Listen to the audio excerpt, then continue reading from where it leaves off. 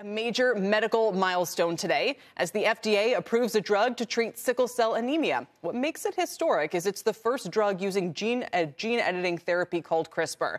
Investors looking at it, depending on the stocks, as a sell the news event. As the companies involved, Vertex is down about 1%. CRISPR seeing a decline of almost 9% today. Bigger drops elsewhere. Joining us now is Dr. Reshma Kewalramani. She is the CEO of Vertex, along with our own pharma reporter, Angelica Peebles, to dive more into this blockbuster news. Angelica, kick things off for us.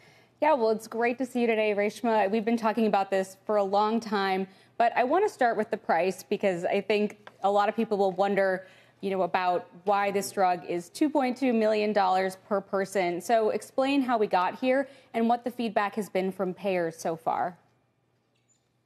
It's good to see you, Angelica, and good afternoon all. It's a historic day for patients living with sickle cell disease.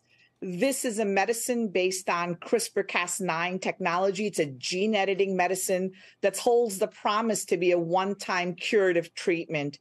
Sickle cell disease is a devastating disease. People who have this describe it as a Mack truck hitting them and the truck going up and down and up and down again. It's the kind of pain that people describe as worse than childbirth. And this is a medicine that holds the potential to do away with all of those VOCs or veno-occlusive crises. We believe that the price of a medicine should reflect the value that it brings, and the value that this brings is a one-time therapy for potentially a lifetime of cure. And we've seen some other companies that have offered sort of a money-back guarantee. Are you offering any specific arrangements with payers, and what has the feedback been so far? I have to tell you, we have talked to patients, physicians, payers, both in the private and on the government side.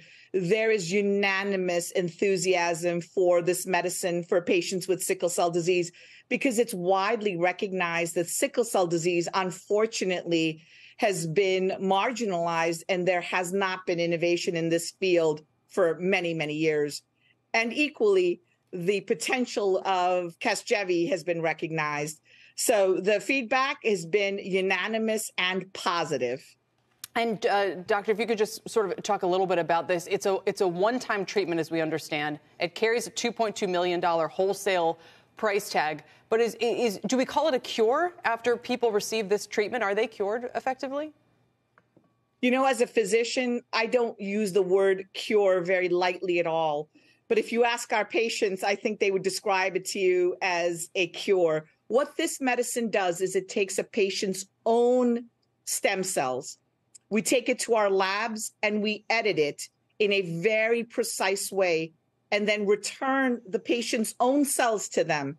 And with that return of their own cells with this edit, we give them this opportunity to live a life without these veno-occlusive crises. That's exactly what the power of this CRISPR gene editing therapy is.